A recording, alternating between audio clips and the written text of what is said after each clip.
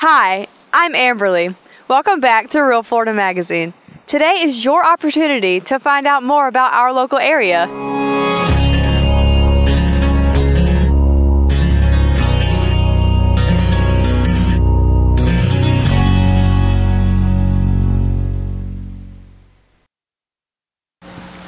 Welcome back. Here still on the Friday of Chipley Flea Market Days, here the second such event. Driving people to Washington County, certainly to Chipley, Florida, part of Flea Across Florida, a 272-mile long flea market stretching from Live Oak, Florida to Pensacola. Here now in Chipley with Penny Brock. Penny exhibiting a bunch of her artwork. Penny, how did you find out about the event today? My friend Barbara James let me know about it, and that's how I ended up here at the church. She's had some space available, and I thought, why not? You know, we spent $1,500 on print advertising, posters, TV commercials, and everybody I speak to says that they heard about it from Barbara. I think we could have saved a bunch of money and just let Barbara put out the word for us. This is a great opportunity. You know, we get the Washington County Tourist Development Council to give us a monetary grant to pay for the advertising.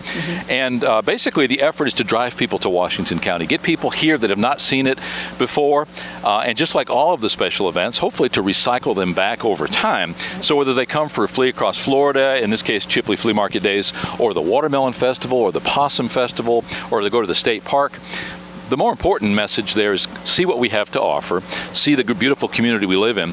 How long have you lived in Washington County? I've owned a home in Washington County since 1980, but I physically have lived here full-time since 2007, since the summer of 2007. Okay. You mentioned in the pre-show that you had thought about relocating, but had conversely changed your mind and decided to stay here. Is that correct? Correct. I came here because my husband was ill, and he was from Henson's Crossroads. And once he passed, I thought I might move over to Jacksonville, where I'm from. But I like it here, and I love my home, and it's got a great location, so I'm going to become a part of the community. I've decided to stay. Well, you definitely are in a very beautiful part of Washington County, but I dare say there are very many places that are not beautiful in Washington County. We don't have the urban sprawl. We don't have the industrial factories or any of that. We like to think that we live in a very pristine, unspoiled part of Florida, what we call the real Florida, and that's why we published our magazine, Real Florida Magazine. Let's talk a little bit about your artwork. Behind us, you've got quite a large collection. You've got a vehicle pulled up there with even more in it. Talk a little bit about how long you've been involved in art and what exactly it is that you do in the art industry. Well, I started in my late 20s and did oil painting, acrylic painting, and sold some, and I lived in Fort Lauderdale. Then I just quit. Life got in the way, and I quit, and I haven't painted for about 20 years. And then when I moved here, I heard about a teacher at the Council of Aging that was a great and wonderful portrait artist. So I started going there, and it got me painting again, and it's a passion now. I love it.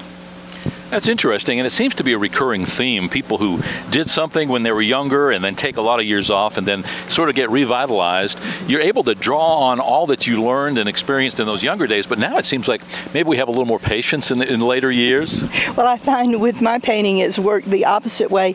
I was more patient then, and I would do intricate paintings and very involved things and just worked on it forever. And now it's like, I like sunsets, I like sunrises, I like the beach. That's what I'm going to paint, and I'm going to put a lot of color in it, and that's my story.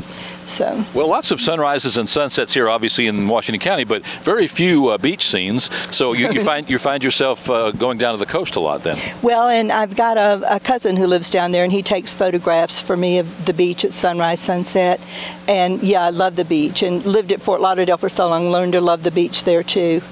Well, hopefully, and as we discussed briefly just a short while ago, you'll get involved with the Washington County Arts Council. A lot of dynamic people here in the area that are part of that and help to promote the arts. Last weekend at Shivers Park right here in Chipley had Art Canoe, which was an event sponsored by Early Learning Coalition to foster children and family in the arts, giving them lots of hands-on, messy stuff to do that parents don't ordinarily like to have done inside the house, but gave them a full day on Saturday of last week.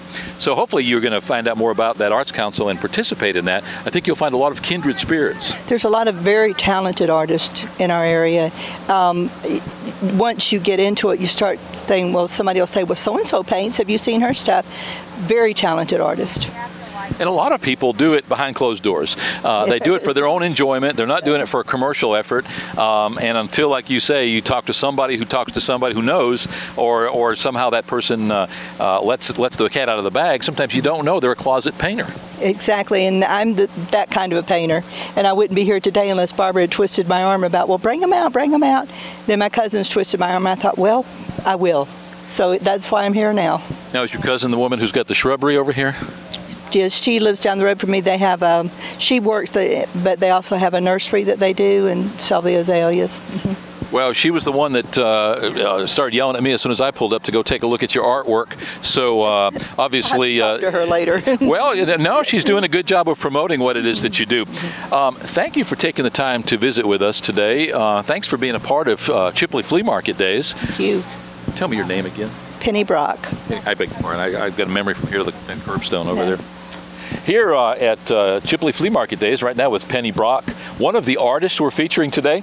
If you have the opportunity and you see this, come on out tomorrow, which will be April 13th. We'll be here in downtown Chipley, all along Highway 90. Lots of yard sales, art sales, flea market type setups. And certainly off the beaten track. Even if you're not on Highway 90, all you have to do is come down here, put a sign out directing people to your flea market. Doesn't matter if you're 10 miles off of Highway 90. We still want you to be a part of it. It looks like this is shaping up to be a twice-a-year event. Happened in September of last year and now in April. Hopefully that's going to follow that pattern, Penny. And would you, from what you've seen so far today, would you participate again? Oh, absolutely. Absolutely. Really nice people out here. I've enjoyed it. How has your art been received? Everybody comments on it. It's colorful. It's hard to miss. Comments on it, and everybody's complimented me on how much they like it. So that's great. I've sold a few paintings. Well, it looks like we may be discouraging people from coming around your artwork here because they're afraid to walk in front of the camera. So we're going to get out of your way.